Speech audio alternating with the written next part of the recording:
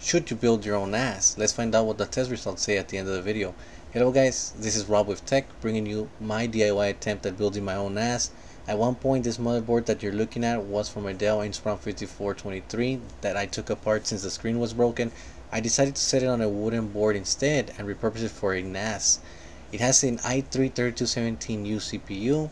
For storage drive, I pick up two 6TB Seagates from eBay for $140, including shipping for both.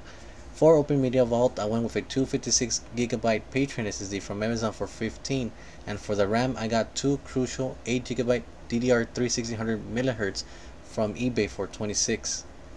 This is me showing you the old RAM that will be replaced. Now I have the new crucial RAM all installed. Decided to replace the thermal paste as I was already changing the RAM. Here I installed the cooler back, everything looks all good. Added the SSD where I was going to be installing openmediavault. Might not look pretty, but it's our DIY NAS solution. For the hard drive dock, I went with the Sabrent HD2B, as this was the only one that I found that supported smart data and also passed serial information for drives via USB. Got it on eBay for $30. Finally decided to add a little support to the drives. Total cost of the build came out to be $211, not including the laptop board as it was given to me. So I ended up installing openmediavault. I had created a poll on YouTube, and everybody, well, the majority vote was for openmediavault.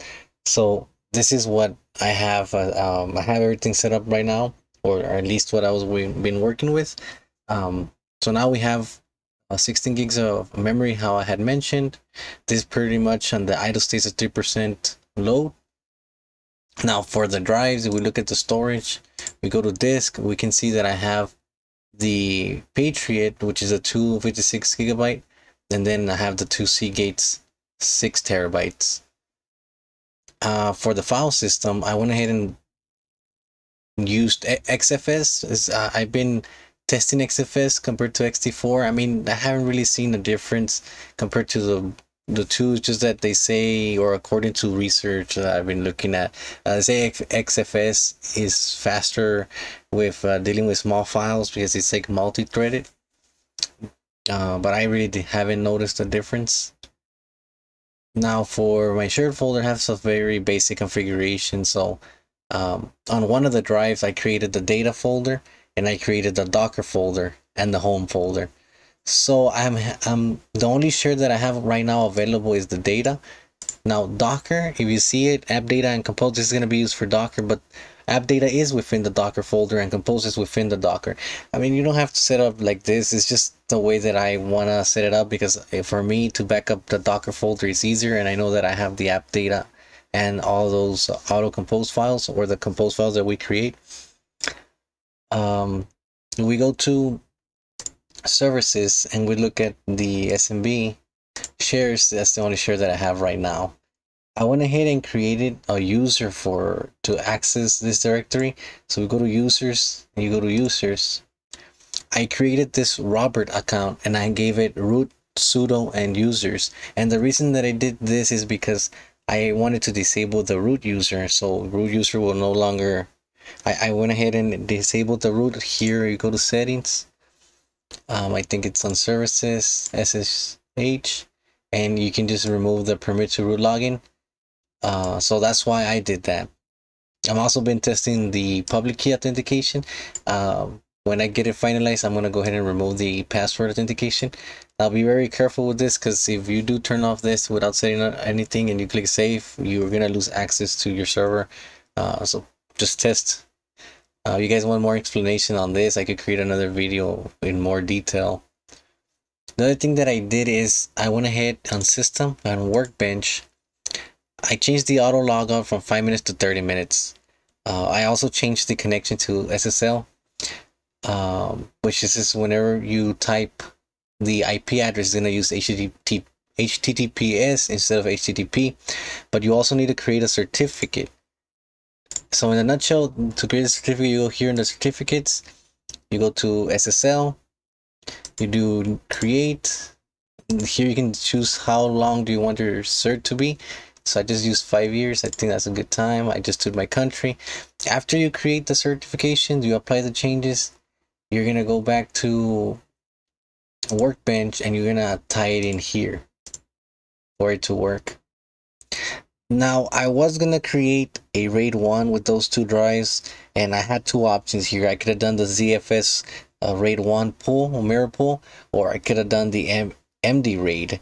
Now the reason I decided not to do RAID 1 is because I was thinking whenever you have a mirror, if something goes wrong, you delete a file, or one of the drive gets corrupted, since it's a mirror, it's just gonna mirror across. So I decided to instead use rsync and just have a weekly sync job that copies the data from the drive 1 to drive 2. Now when I look at that, if we go here on schedule task, I went ahead and created manually. I know there's a section here on services for rsync, but the reason I did it like this is just I only have one single command to copy the whole hard drive. So we have rsync-av. A is includes a lot of multiple parameters, and V is for verbose. If you were to run it, it'll give you the files that are copying over. So here I linked my source disk. This would be my main disk, the one that my network share is attached to. Now this is my spare disk, which is the other 6 terabyte drive. And I set it up to an hour 22, which is like 11 p.m. on Sundays. It'll run under the root user. Now this other one is almost the same thing, but it has the delete flag. Now what happens is, like, if you delete something on your main disk, it's not gonna get deleted on the secondary disk, because that's the way that I have it set up on the other command. So let's say a month goes by and I know that I want to get my files back. I mean, not get them back, like purge out the files. I know that everything that I have on disk 1 is good. I could run manually. If you look, it's not enabled. I could just click run manually, and this would go in and delete anything that is not equal to disk 1.